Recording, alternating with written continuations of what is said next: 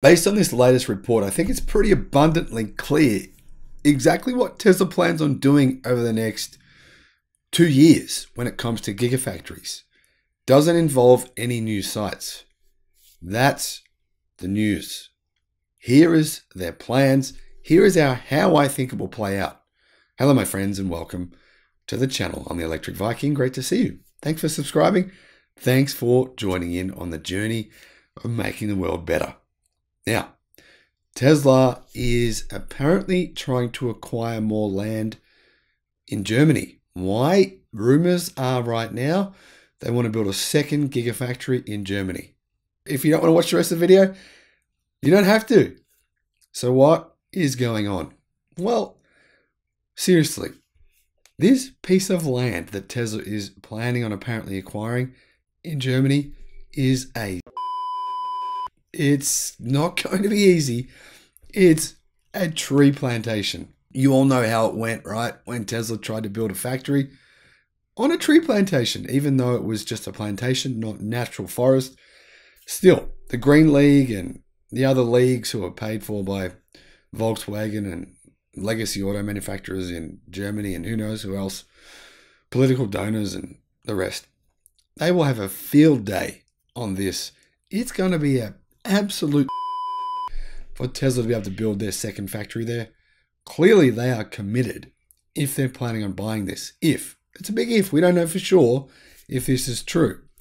But it appears as though it probably will happen. So what's this report? Well, first I'm going to share with you exactly what's happening here. Then Tesla's plans for the next 2 years. According to unofficial reports, Tesla is planning to acquire an additional 100-hectare lot, which is adjacent to the already massive 300-hectare property, which is big enough for a few more gigafactories. In other words, Tesla doesn't need the land unless they're planning on building another gigafactory. The additional space on the east between the RE1 railway line and the L23 and L38 country roads is the area that Tesla are looking at. Nothing is official at this point. Nothing is certain at this point. But there are pretty strong rumors in circles of authorities, and they sound legit. According to the report, a large part of the land belongs to the state of Brandenburg and would be suitable for sale, but it might require a change to the development plan for the area and another agreement related to water usage, water production area. Like in the case of the main area, currently there is mostly a tree farm. So you've got big problems here, right? If or when they buy this land, they have to get the permit changed, first of all, so they can even buy it, then the permit changed so they can get rid of the tree plantation, then so they can develop it with a development plan, and also the water permitting. There's a lot they have to do. They had to do all this as well, by the way, when they built the current factory in the current site. So Tesla know what they're in for. The estimated cost of this land is 13 million euros, which is 13.7 million US dollars. But it's a drop of water in the pond. That's nothing for Tesla, right? What's going on right now? Tesla is ramping up production at its factory in Germany, right? Ramping up Model Y production. Plus, they want to build, what, 4680 battery cell production in Germany, right? This factory, I believe Tesla plans on building it out between this factory and potentially the new Gigafactory to at least 1 million cars per year. That's part of Tesla's 2-year plan. Next part of their plan, of course, is the second gigafactory that I announced yesterday that they're building in China. 450,000 cars per year are going to come out of that factory.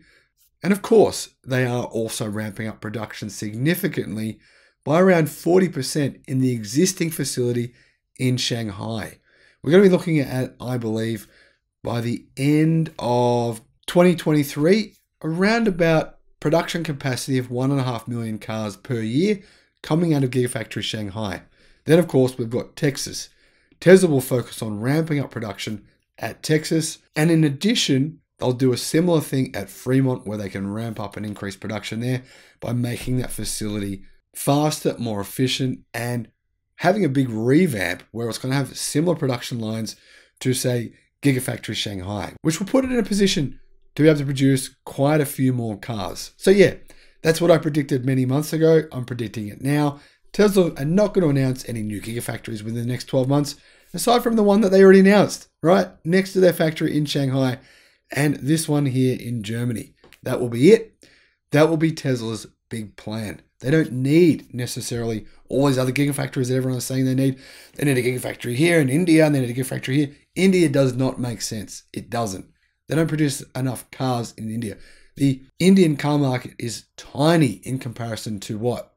The European car market. It's minuscule in comparison to the Chinese car market. And it's very small in comparison to the US car market. It doesn't make sense for Tesla to go to India. That's not happening. Not in the next 3 years, 4 years, 5 years anyway, right? But production in China will likely double in the next 2 years.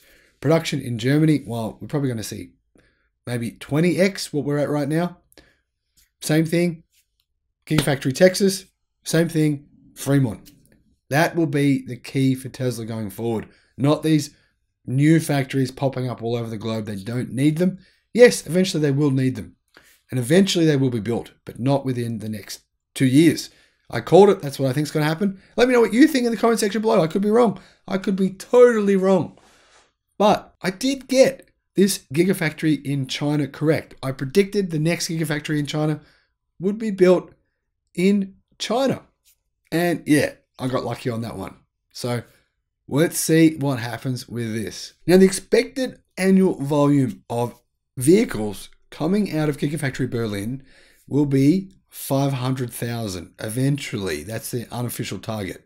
Initially, it'd be 150,000. And what will happen eventually is that all these vehicles, or the majority of them anyway, will have 4680 battery cells or LFP cells from CATL.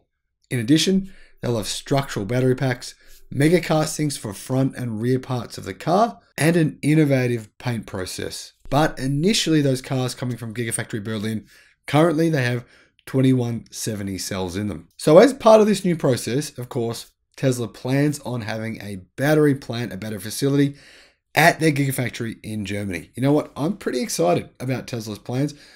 The reason why, they make sense. They make so much sense that, it's completely logical. Tesla needs to keep their costs down. They need to keep efficiencies as high as possible. It makes sense to ramp up production at existing facilities or to build new facilities nearby those existing facilities in order to have what? Efficiency of scale. Thanks for watching, and I'll see you again on the next one. Bye-bye.